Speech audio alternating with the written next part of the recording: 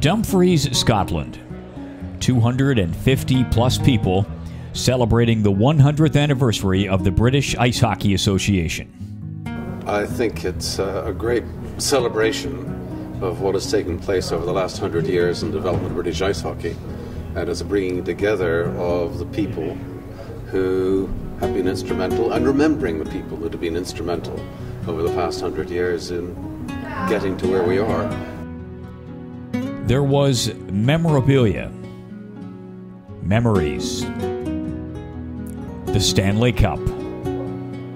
It's now regarded as the greatest trophy in all the sport.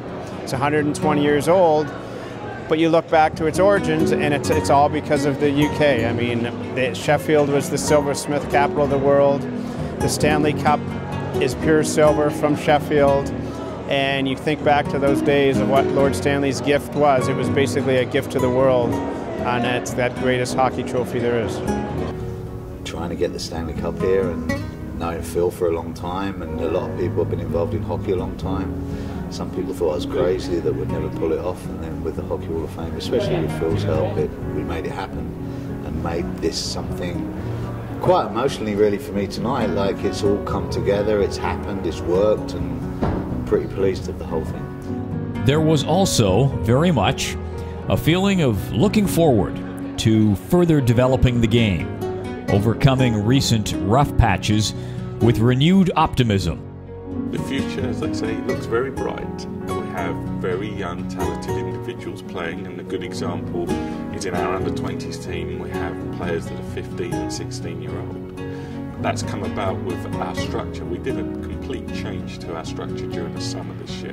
So we've appointed a National Talent Development Officer whose casting is now far and wide. Hence why we've had players from overseas join the squad that normally wouldn't have, because they have the right to play for GB. And more importantly, the foundation at the younger levels continues. So the education of coaches, the education of players has now been taken up a level which hadn't been seen over the last decade. So all well and good to talk about the future. You always want to look forward, but really the whole evening was about celebrating 100 years of the British Ice Hockey Federation. And when you talk about the history of the game in this country, there is one event, and one only, that has to be at the top of the list. In 1936, Great Britain won the Olympic gold medal in Germany, the European Championship, and the World Championship.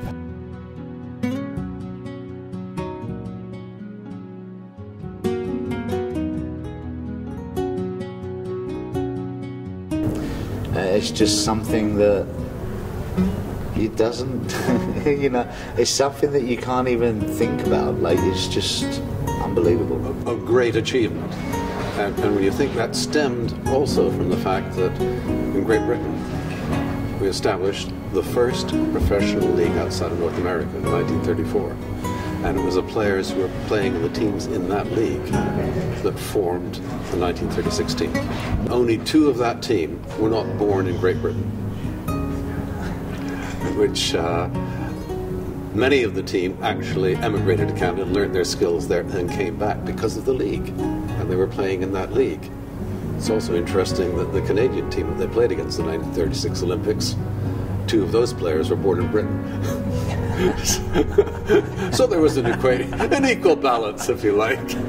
It was the greatest moment, and I aspire to having another phenomenal moment. I think British ice hockey is developing at a rate of knots and really putting GB back in the firm footing across the other stronger nations.